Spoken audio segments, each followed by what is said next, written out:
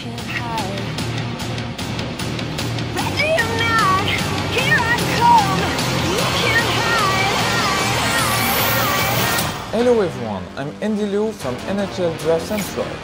And now that the 2019 NHL Draft order for the top 15 picks has been decided, I thought it would be a good idea to do a quick mock draft. So this is just a prediction of what will happen come draft day.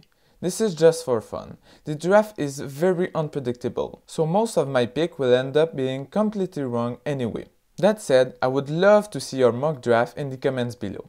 Without waiting any longer, let's jump into this mock draft. With the first overall pick, the New Jersey Devils select Jack Hughes.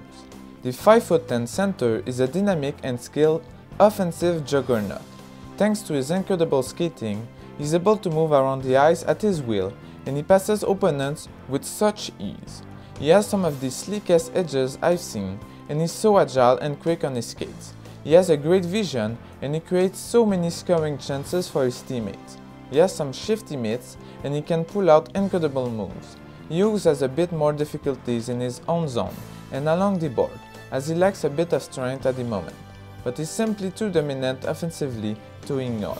He makes everyone around him better, and he's very deceptive in every play, which is exactly what you want to see from a first overall pick. With the second overall pick, the New York Rangers select Kakko. No consolation prize here. Kakko is the real deal. The 6'2" right winger is a versatile offensive forward.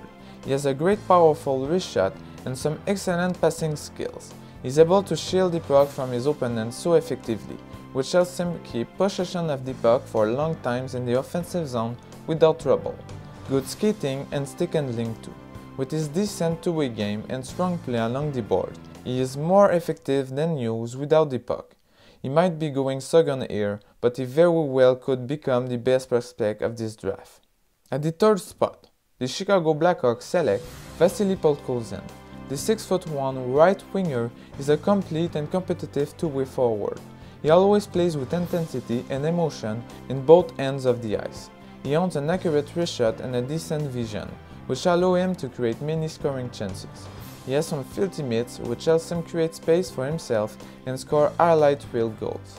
Podkolzin protects his puck well and always battle hard in corners. He backchecks with intensity and stays very involved in the defensive zone with an active stick. A step below Hughes and Kakko, but still very skilled. With the fourth overall pick, the Colorado Avalanche selects Bowen. The 6'1" left-handed defenseman is a smart two-way D. He doesn't have a great top speed, but is able to move the puck up the ice with ease thanks to his excellent agility and vision. He has a good breakout pass, and he distributes the puck in the offensive zone super well. His great offensive instinct helps him join the attack on odd man rushes and jump into the action in the offensive zone. He defends rushes super well with his slick backward skating and active stick. He can be physical at times, but he often prefers to stay in position than lay a big hit. He possesses a great hockey IQ, and he always makes smart plays. Byram has solidified his spot as the top defenseman recently, so it's no surprise he's the first D of the board. At the fifth spot, the Los Angeles Kings select Kirby. Dach. The 6'4" center is a smart playmaker. He has a great vision, and he sets up teammates for multiple scoring chances with his excellent passing skills. He has some surprisingly slick hands for a center of his size, which helps him dodge poke check and create space to find passing lane. He has a powerful wrist shot, but he often prefers to feed his teammate than finish the play himself. He plays a good two-way game, and is very effective at blocking plays in the neutral zone with well-timed stick lift. Dach is poised and makes smart decisions with the puck. That said, he lacks a bit of speed, and he had difficulty staying consistent throughout the year, as he could look as dominant as any prospect one game and look almost invisible the next one. Despite his weaknesses, he has the potential to become an excellent first-line center at the pro level. With the 6th overall pick, the Detroit Red Wings select Cozens. The 6'3" center is a quick, versatile forward.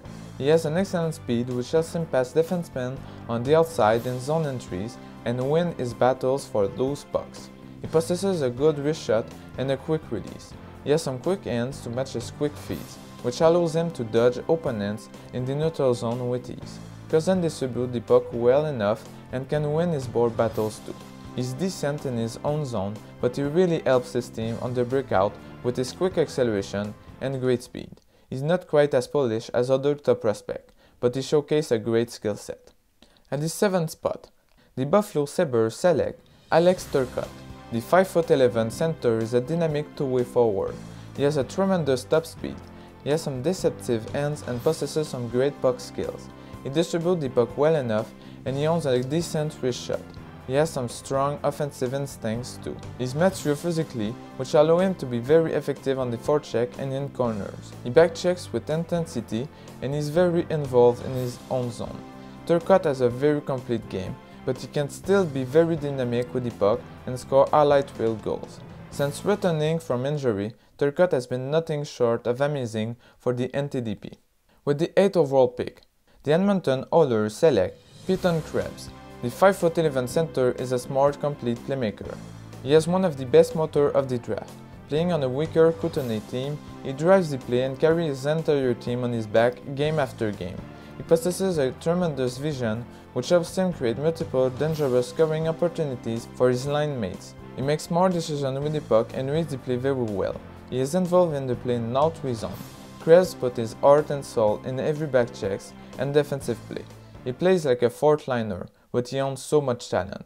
At the 9th spot, the Anaheim Dach select Matthew Boldy.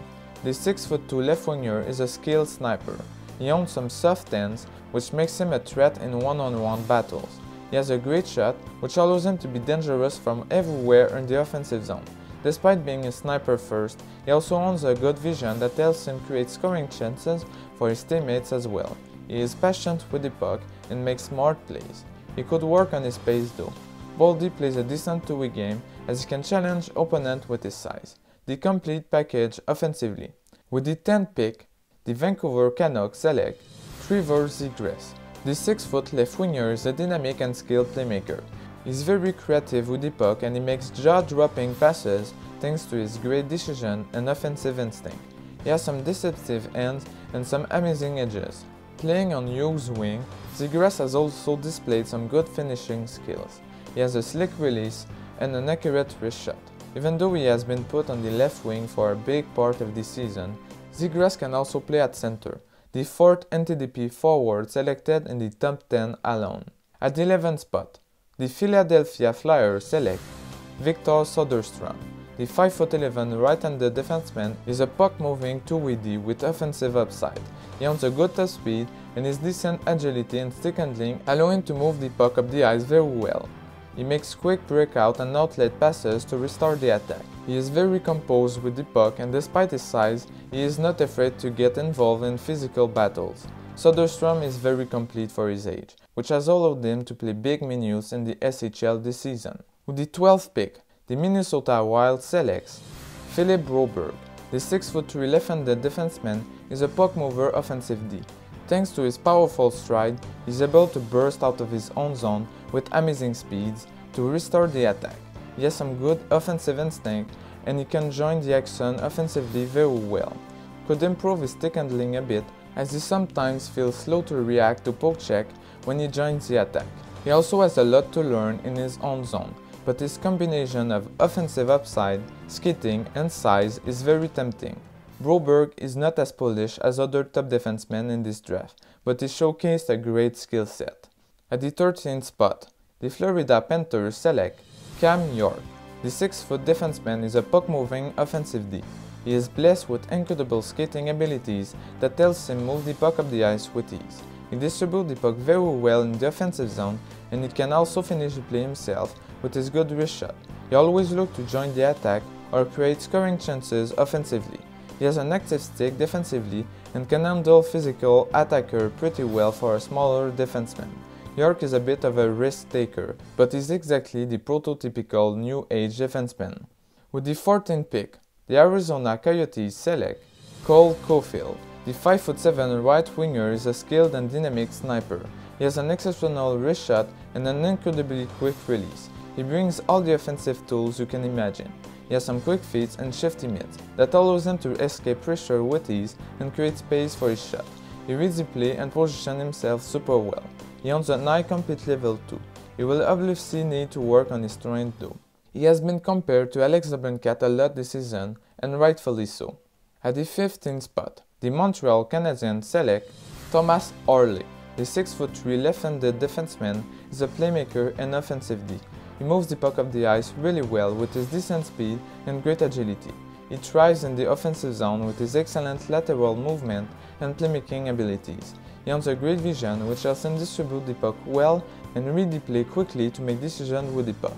Very impressive puck skills and wrist shot too. He drives the play in the offensive end. Harley still needs to improve his defensive game, but with all this potential offensively and progression he has made this year, you just can't pass on him. Anyway, what's your 2019 NHL mock draft? Don't hesitate to share your opinion in the comments below. Thanks for watching. Subscribe for more NHL draft related videos and click here to watch my previous scouting reports for 2019 prospects. I'll see you for the next one.